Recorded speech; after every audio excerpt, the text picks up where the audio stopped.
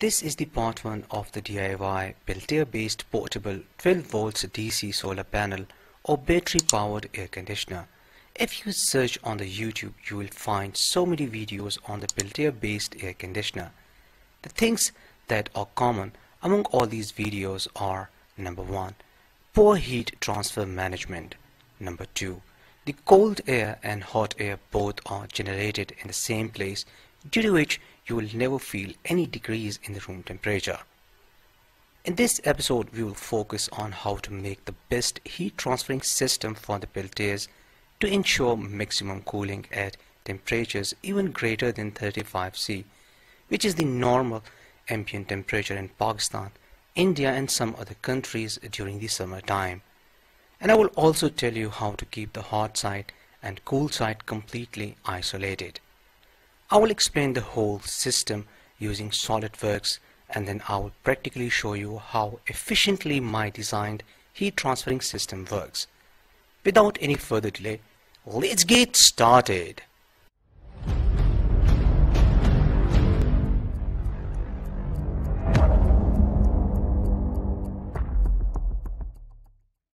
The components and tools used in this project can be purchased from Amazon. The components purchase links are given in the description.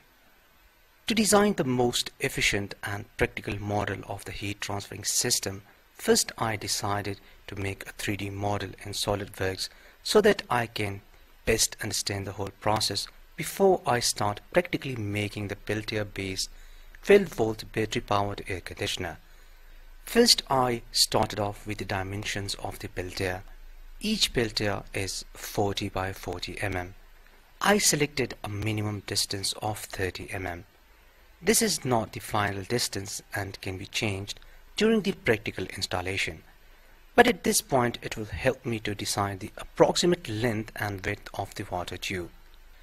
I used SolidWorks 2016 for the 3D model designing. If you want to learn SolidWorks designing, then watch my tutorials. I'll provide links in the description. The Peltier based air conditioner 3D models can be downloaded from my website.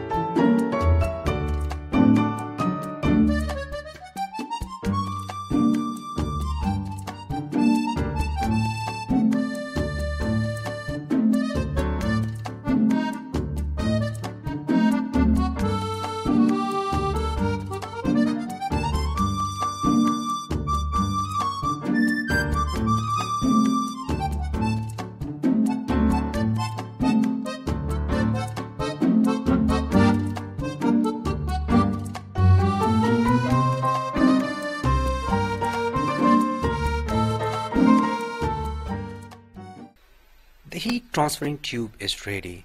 As you can see, it has inlet and outlet openings for the water. Due to the tutorial time limitation, I will be back after designing and assembling the other parts. As you can see, all the 4 Peltiers are fixed on the water tube, and I also added a heat sink so that more heat can be transferred to ensure maximum cooling. As you can see, I also changed the position of the outlet opening.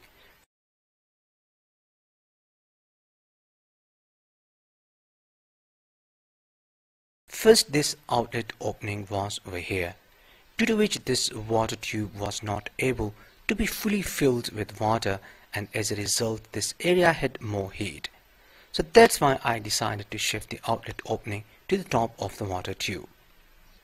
So when the water enters through the inlet opening, first the tube will get fully filled with water. This way the water absorbs the maximum heat and then leaves the tube through the outlet opening. Now we will connect the aluminum plate with the cold side of the Peltiers.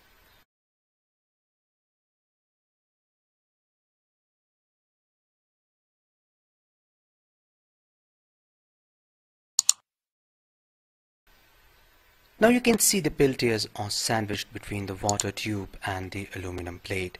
So now it's time to practically check this and see if it can cool the aluminum plate.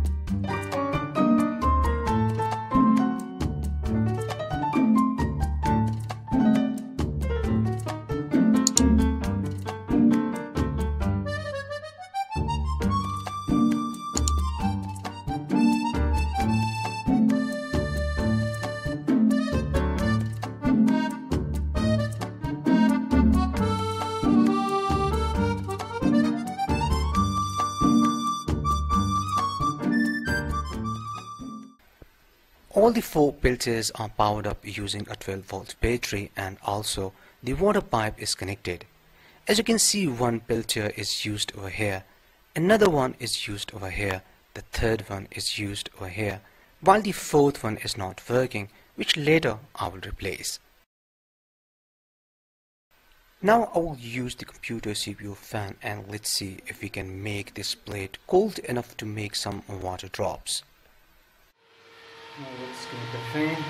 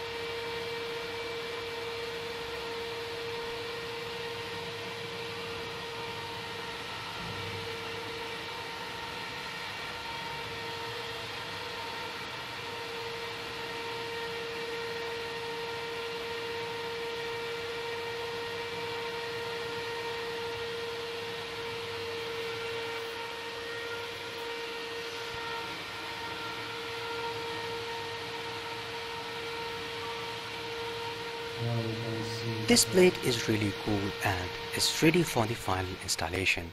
In the next video, I will complete the final setup as per the 3D model as you can see on the screen. This pipe will be connected with a 12 volt DC water pump. 12 volt DC water pump will be used to circulate the water. This is the insulating material and these are the two supports. On this side we have two openings for the air. A 12 volt CPU fan will be used to push air into this wooden box. The cold air then will come out through this opening. For the best efficiency, I will use two insulated pipes. This whole setup will be placed outside the room while the pipe openings will be inside the room. This way the hot side and cold side will be completely isolated. This 3D model can be downloaded from my website. I will provide a link in the description.